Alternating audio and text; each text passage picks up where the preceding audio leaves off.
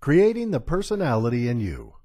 Since a great part of the success of a home business is pegged on proper communication and, of course, presentation of itself, it's very important to work on your personality if you wish to succeed here.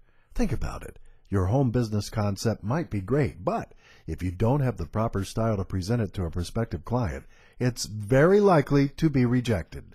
In a similar fashion, if you don't have the right kind of personality needed for this game, you're not going to be a good role model for your downline and will cause everyone to suffer.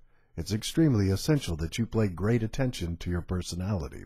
In fact, you have to mold your entire lifestyle so that it is beneficial to your business. Here are some ideas that you can use. Number one, your conversation. Conversation skills are of the greatest importance here. You've got to learn to be a persistent talker so that you get your point across. But you must never ever cut into what the other person is saying. You need to be more of a talker than a listener when you are in business, but you must not downplay the other person. There's a fine line that must not be crossed here. At the same time, you must refrain from using platitudes in your conversation. Speak factually and only of things that you know. Don't unduly praise the prospect. That is considered bad in your prospecting because you risk putting the person off. Number two, your attire. You have to learn how to dress smart, but not over the top. It's really all right if you wear anything, but neither should be it too imposing, nor should it be too downgrading.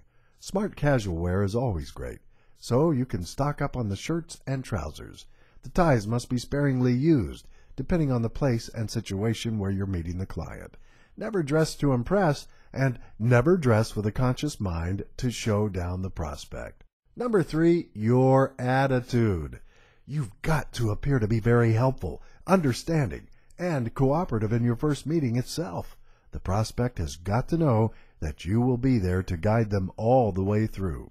This attitude also keeps your existing downline happy because they know that they will get good guidance from you. Number four, your taste. It's important to have refined taste. If you have to meet with a prospect, take them to a good restaurant and order something civilized. Such impressions are very important later on.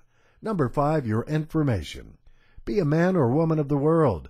Read your newspapers daily. Keep updated about everything. This helps you be a good conversationalist at parties and meetings, and this can be a great source of getting some targeted prospects.